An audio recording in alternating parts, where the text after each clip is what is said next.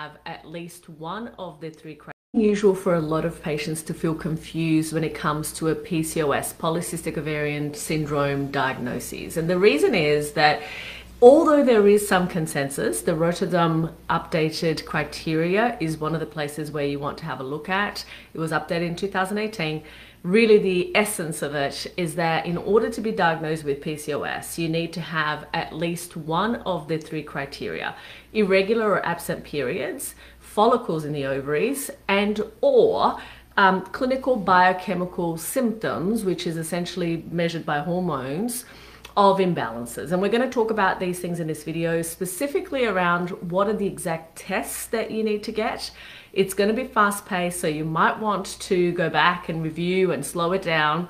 But essentially, I'm going to share with you all of the tests that you need to get done, and then some of the things that you might need to look at if results come back and you don't have the exact types of biochemical balance that we should be seeing, okay?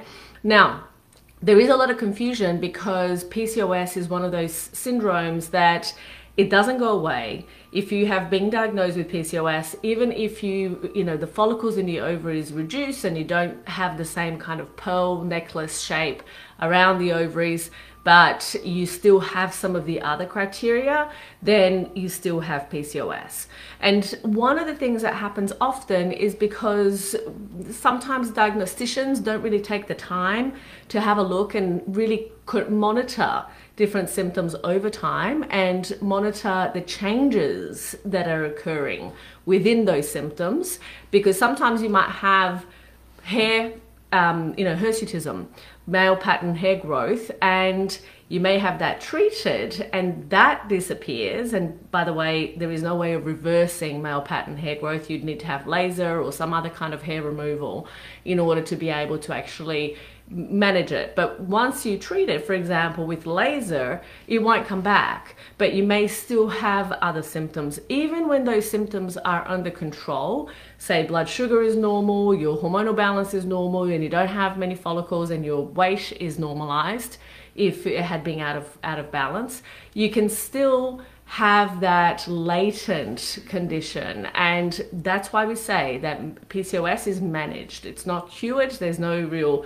cure for it, but you certainly can manage it extremely well. And so those are some of the things that you want to keep in mind. PCOS is one of the #1, in fact, it is the #1 cause of infertility in women of the reproductive age. It affects up to 15% of the female population. And what it is that you want to know is essentially when you're trying to get pregnant, the biggest and most important thing is that we regulate cycles. Of course, insulin resistance has been linked to miscarriage and increased miscarriage risk. And of course, women with PCOS have a higher risk of developing diabetes as well. And insulin resistance can sometimes be an initial factor that needs to be taken into account, as well as irregular blood sugars, so which again are precursors to diabetes. And we want to make sure that those factors are really taken into account, because if we don't manage those, even if you conceive, you're more likely to have fertilization, implantation, and failure, and of course increased risk of miscarriage. So let's get started with what tests. And you want to make sure that your tests your bloods are drawn on day 2 to 3 of the cycle. That's where kind of most of your hormones are at baseline, and it's going to be a much better way of being able to compare what happens from cycle to cycle if you're doing it that way. The tests that you want to make sure that you have done are things like FSH, follicle stimulating hormone, luteinizing hormone, AMH, thyroid stimulating hormone, your DHEA, sex hormone binding globulin, things you want to make sure that you measure and test free versus total testosterone. Reason being that in PCOS, androgens, which are the male type hormones, are usually elevated, usually are increased. Prolactin also needs to be tested.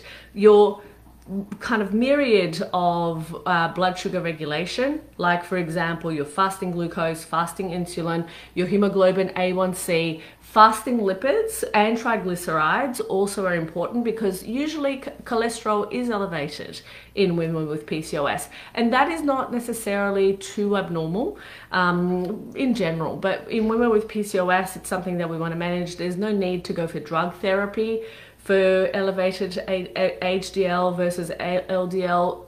Typically, if you can manage your PCOS with diet, exercise, and the things that essentially make it be, you know, kind of under control.